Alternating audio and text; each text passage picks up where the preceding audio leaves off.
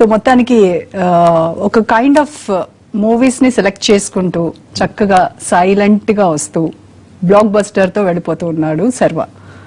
ఇది మీకు కూడా తెలుసు, అలవాటు అయిపోయిన పనిలా అనిపిస్తోంది. అది పెద్ద పెద్ద హీరోస్ తో పోటీ పడుతూ వస్తున్నాడు శర్వ. అసలు అంత ధైర్యం ఎక్కడి నుంచి వస్తుంది అనేది జనరల్ పబ్లిక్ వాళ్ళకు ఉన్నటువంటి ఒక చిన్న డౌట్.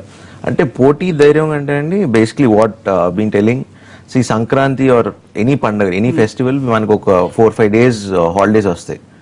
సో ఒక 3-4 సినిమాలకి స్కోప్ ఉంది. That proved last 2 Sankranti it proved.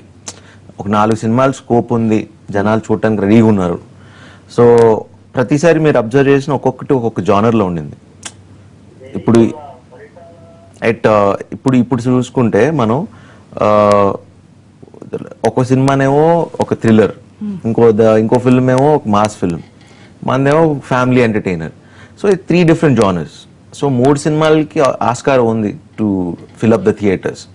So ఆ ఉద్దేశంతో తప్పితే పోటీ వాళ్ళతో మనం ఎక్కడ పోటీ పడదు. ఆఫ్ కోర్స్, కానీ హిట్ మాత్రం సైలెంట్ గా తీసుకొని వెళ్ళిపోతున్నారు. ఇట్స్ ఎ బ్లెస్సింగ్ అంతే. అది thanks to my directors and my producers.